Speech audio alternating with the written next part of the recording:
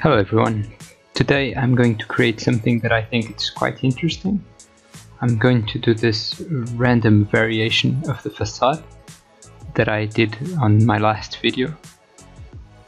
On my last video I had this facade that we controlled the opening and closing of the panels by a second surface that we created and undulated in front of the facade. And as it got closer, it would open the panels, and as the second surface would go further away, the panels would be completely shut. But something that we do a lot is try to create a randomness to it. So create a random variation of the panels can be quite interesting, but the thing is that we usually want to control that variation. We don't want it to be completely random for different reasons. We have zones of the facade that we want to have more exposure. Maybe they are stair cores or something that we don't need to open panels there. So there is always reason for us to want to control that randomness. And create a random effect usually would only be done with Dynamo or other plugins. But again, the purpose of my videos and most of the videos that I've created is trying to create some fairly complex geometry, but trying to keep it simple, that you don't have to be an expert in Dynamo or know very complicated stuff to replicate this. So today I think this is a great example of what I've been trying to do. I have a very simple formula to create something that I believe it's quite interesting. So this is the result that I got. I didn't test it a lot, so I could have done something a bit different, but I think is quite interesting. I'm still controlling the areas of the facade that have more sun exposure, but still all the facade is suffering a variation due to a random parameter or a formula that I did to create this randomness. So let's dive into Revit, and I'm going to show you how cool this is. So here, this is my old facade from my old video.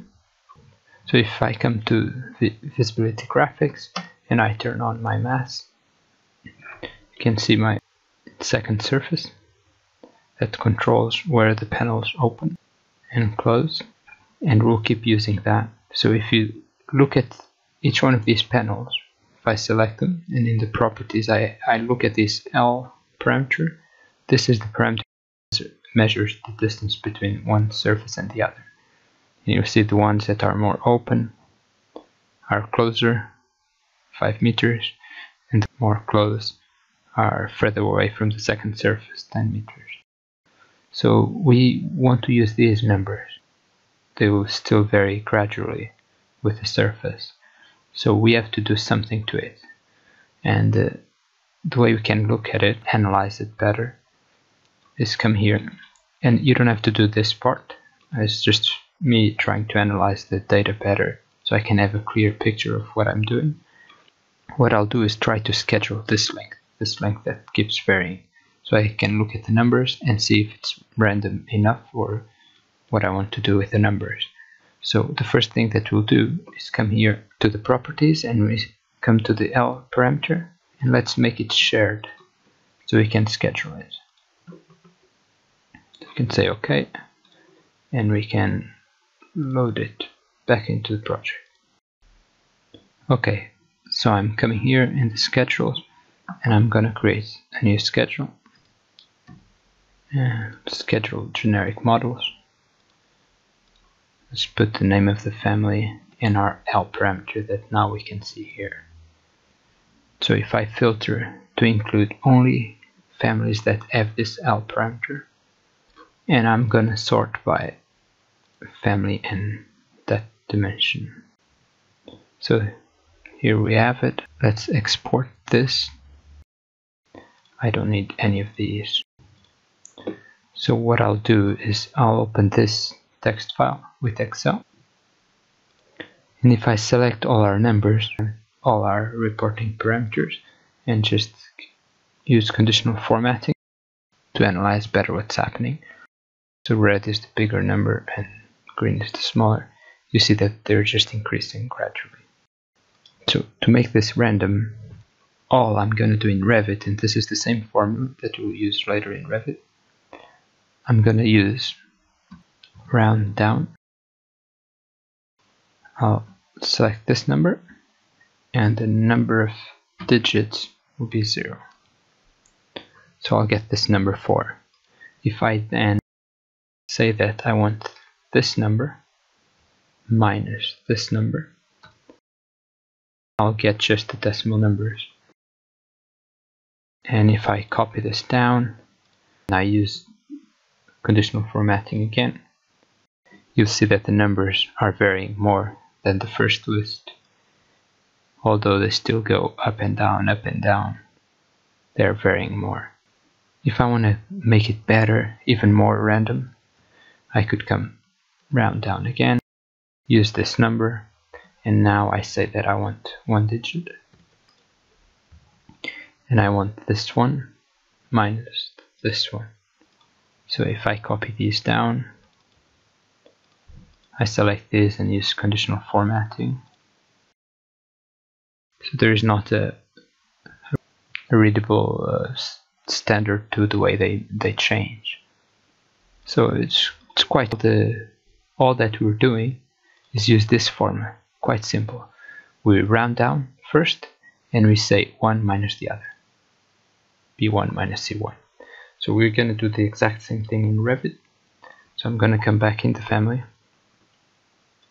So I'm going to edit this one. And this width of this panel and shut according to the proximity to the second surface. So we're going to keep the width parameter. But if I hide these, I'm going to make these move. Before we had them always at the same place, but now I'm going to make them move randomly. So I'm going to use these. Now I want to use normalized curve parameter, and I'm going to create one parameter for the top ones, call it normalized curve parameter, and one parameter to the bottom, so inverse probably. So if I come here, I'm gonna use these, same logic. So we want to use the reporting parameter, it's L, minus round down L. This is what we want. Press enter, you see that we get this inconsistent units. This is a common error with Revit formulas. When the formatting is different, it doesn't like it. And the way we solve it is create this.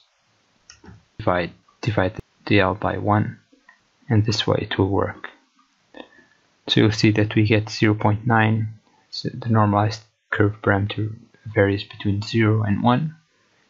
So if we want the second one to vary as well, if we use the same formula, they will both move up and down together at the same time. So we want to do something different, we could try to use a different variation formula, but we can actually just do this 1 minus normalized curve parameter, and that will always be inverse. And for this case, it works quite well. But the thing is that in Excel, we didn't round down just once, we round down with another decimal number. Revit doesn't have that functionality. This formula doesn't do that. It always go to the integer, but we could get around that with another trick. We just come here and multiply this by 10. When we do that, this length parameter would move one decimal number to the right. So we would come here and multiply this one by 10, come to this one and do the same, multiply by 10. And what we're doing here is we're moving one digit to the right. Now we're getting 0 and 1 because we don't have 2 digits here. That's easy to fix. If we come to the units, we make it 2 decimal places. We come back to our formula, and the result that we're getting is different from what we had before, 0.9. So there is always a trick to get around these things, but in this case I've tried it and I actually prefer the result when it looks like this, and I'm gonna load it into the project. And there you go. Let's open the shaded view, maybe it looks better. We can still see the areas where the panels are more open, allowing for more sun exposure in the areas where the panels are more shut, because this is still controlled by the second surface distance. But the randomness creates a totally new effect that really, I think it's quite interesting. So I hope you enjoyed it, and please leave your comments below if you'd like to see something else. And thank you for watching. See you next time.